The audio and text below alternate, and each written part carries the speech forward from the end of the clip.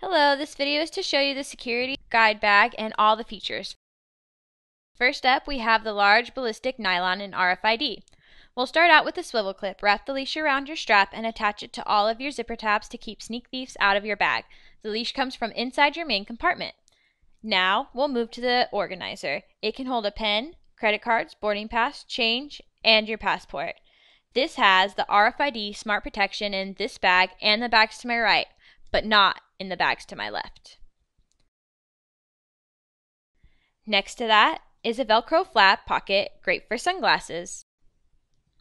In the front zipper, there is a double-ended leash where you can clip our optional DayMaker wallet. This is our clear ID with RFID, has a clear pocket for an ID, an open diagonal pocket, great for non-RFID cards. There is a slot where you can put your credit cards, and inside there is 3 main compartments and a small pocket, great for your flash drive. On the other side of the double-ended leash is a swivel clip where you can clip your keys. The lining is pleated to fit lots of items. On the other side of the bag, we have a mesh water bottle pocket. The outside open pocket is great for a map. Inside that, there is a pocket where you can put an iPod. Now for the inside bag.